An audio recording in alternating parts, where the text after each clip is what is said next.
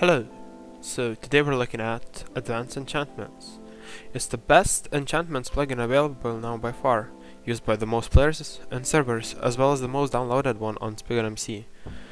It allows you to create custom enchants through the Advanced Enchantments website. You can also load those enchants onto your server from the website using the command in-game. So we have a video on that, which will be linked in the description, where you can learn how to create custom enchants from our website. So right now, we're just going to be looking over a couple of features and demonstrating how enchantments work.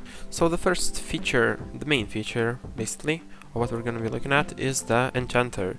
So it's a menu where players can buy custom enchants using their XP. Also, it doesn't have to be XP, you can change the configuration to be experience levels, in money, or even items, like for example like 20 emeralds or diamonds to buy let's say a unique enchantment. This menu is also fully configurable, and you can change it, how it looks, what it does, what it sells. It also has optional commands which you can use here to click to open different menus. You can configure any of this, and you can even sell any items that you want. It doesn't have to be related to this plugin. So let's try it out by buying a simple enchantment. So this is a confirmation menu. You get the simple enchantment book, you right click it to open, and basically we got Force Field 3. So this is a swords enchantment which has a chance to push your opponents. So enchantments are applied by just clicking on an item. So it has a success rate, a destroy rate. You can also fully configure this in the configuration to disable them. So the next thing we're looking at is the Tinker.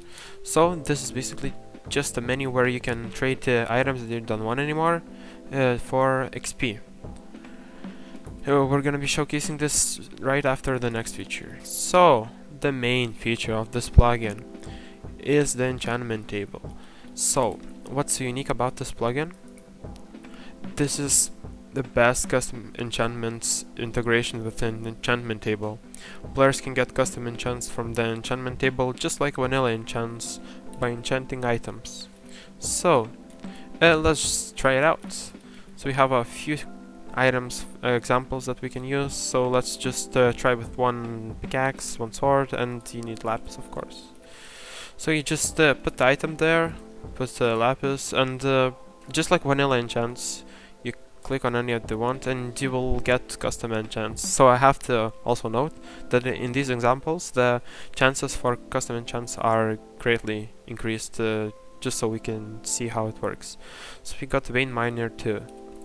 Let's try with the sword, see what we get. Vein Miner is basically an enchantment that mines ores in veins. So for the sword we get nothing. That's pretty normal. Like, it's just like vanilla enchants, it doesn't have to be every time. So here we go, Famine 2 and Ravenous 2.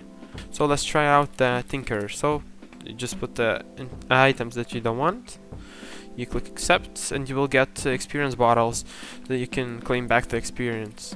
If you put their custom enchants, you can get success dust, which you can use on bugs to increase success when applying.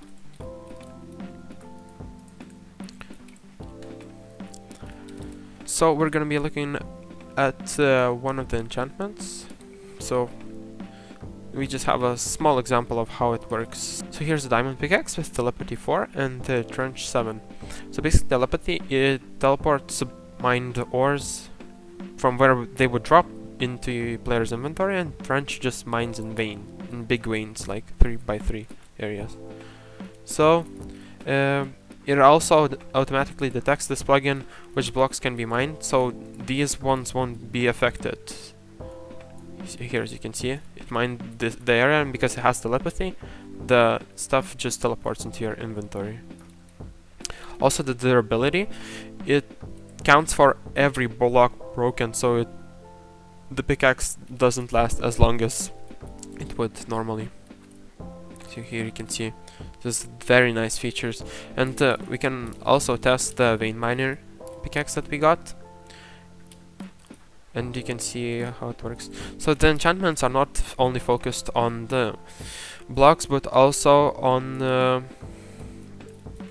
player enchantments, mob enchantments. You have enchants that damage mobs or players more, give potion effects, for example one that gives you permanent night vision, or you can breathe underwater, or even enchants which use seeds from your inventory to replant other blocks.